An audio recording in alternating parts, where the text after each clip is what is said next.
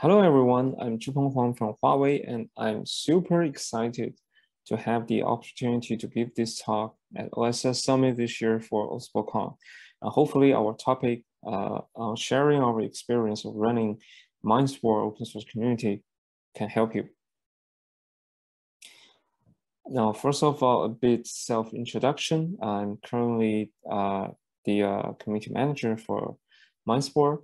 I'm also serving as the tech member for LFAI Foundation and Confidential Computing Consortium. So let me start with the general philosophy or the metaphysics that we adopt for our line of work regarding open source community operation. So in essence, we borrowed a lot from Robert Pirsig's theory of metaphysics of quality.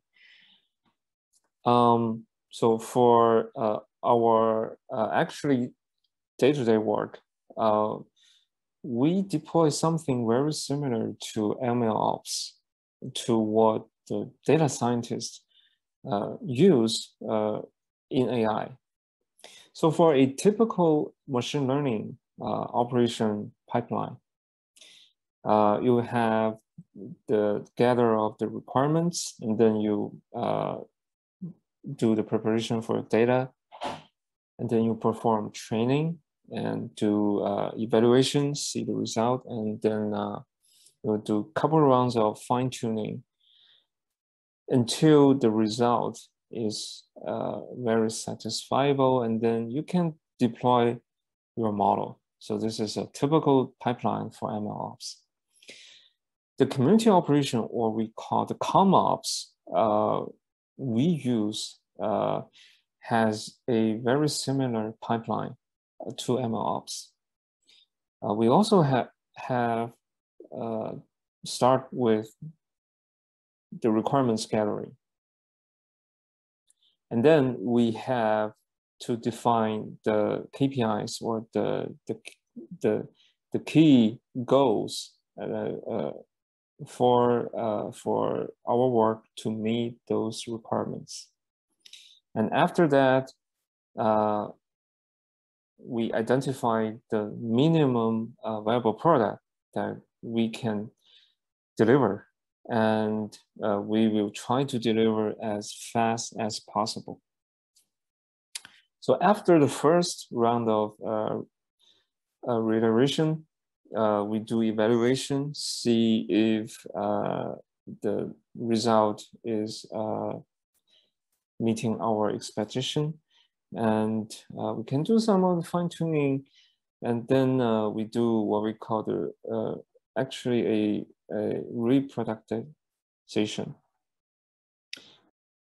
Now, this is the OSPO structure in action for our daily work. Okay, let me go into detail of how we do the community operation for the MindSpore open source community. So first of all, what is MindSpore? So MindSpore is a very new, cutting-edge, all scenario AI framework.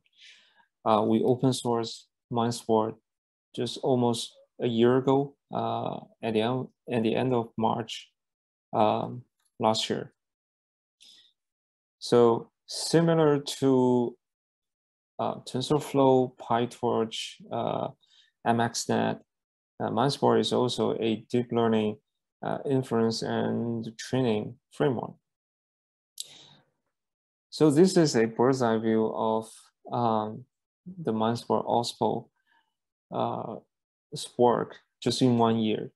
I think we have delivered an amazing result of building the most active AI open source community in China in just 1 year's time. So let me dive deep into the four aspects of our ComOps work in detail.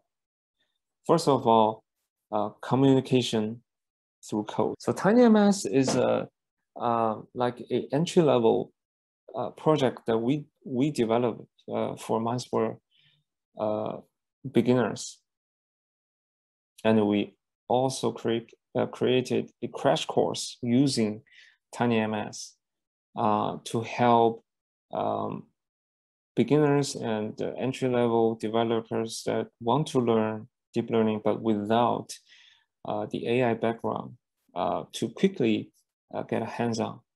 Another major aspect of our work is to do communication via content. Our team has created a ton of content, especially in the era of COVID.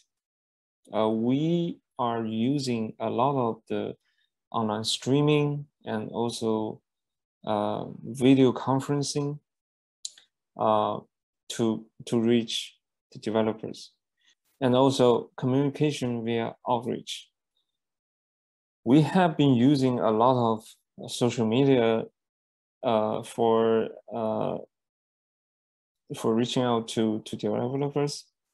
For example, we are using Slack for our global developer ecosystem. We created boot camps. For example, last year we have the 21-day deep learning boot camp. And we also organize hackathons, what we call the MindCon Geek Week. It's a bi-week event that goes across 12 or 15 cities in China for a hackathon. So the second aspect of the ComOps work is governance. MindSpore, we believe, is among the first open source deep learning project that has an open governance structure. So we have a chartered governance model. We have the technical steering committee, consists of 40 members that across the globe. We have the special interest group and the working group in the community responsible for day-to-day discussion and the development. And all of the SIG meetings and working group meetings and TS meetings are recorded and uploaded to various video sites to make sure that all of the discussion and the process are public and transparent. We also has put a lot of efforts on compliance for governance. And also diversity is on our mind constantly. Similar to the user group that many open source community have, we also have this structure called MindSpore Study Group. So MindSpore Study Group is designed for diverse, like local or topical or institutional social gatherings. So it has three types. First of all, we have the regional MSGs. As you can see, we have like 15 major cities in China have established the MSGs, and also across 7 countries. For example, as you can see, this is the poster for the Russia MSG. And the second type is topical. We have female developers that running the Women in Tech MSGs very successfully for about 3 gatherings. We also have other like technical topics like Rusty AI.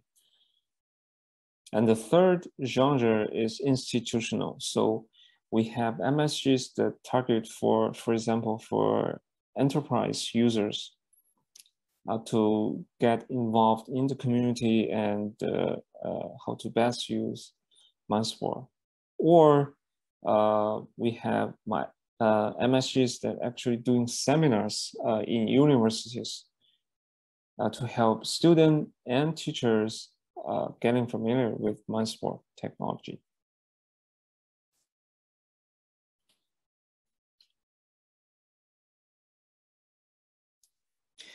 We also design a lot of bots to help automate our infrastructure. For example, we have the CI bot running on both the Git codebase and GitHub codebase. We have a sync bot built upon the GitHub action. The sync bot help mirror code in real time from Git to GitHub, so that we have two sync up code base. We also have a DX bot that is the output from the developer experience. The DX bot help provide like suggestion of reviewers, suggestion of labels for your issues, and it actually improves a lot of things on when developer interact with our CI bot. Last but not least, we also use data-driven Kanbans heavily, and open source collaboration. MindSpore community has built a large collaboration among the major open source communities. We have a close collaboration with LFI Foundation. As you can see, this is one of the picture took for the LFAI day in China. We also are working closely with this AIC Open Lab working group in Eclipse Foundation. We have a lot of technical collaboration with the CNCF Foundation, with the Kubernetes project, Volcano project, and also with the Apache Foundation's project like TVM. We also have a lot of the technical development collaborations.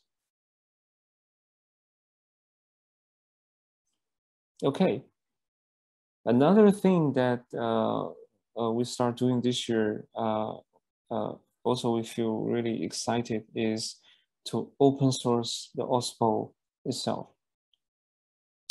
So as you know, although we are doing the operations for open source community, actually many of the the side of operation is not open source.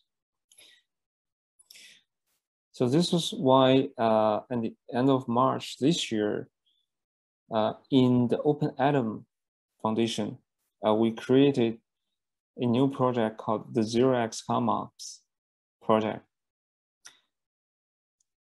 So what we believe is that maybe a mode of big tent could actually be a middle way where we have really great trained professionals that are doing the institutional work, and we're still working in a really freedom way like we have in a bazaar. So this is what 0x ComOps project also want to achieve. Okay, this is the end of my talk. Thank you very much for listening in. Here are all the links of the MindSpore project. All of the code are open source, and you are more than welcome to check it out and participate in the community, and feel free to ask anything, to submit an issue or to submit a pull request for our community. Thank you very much.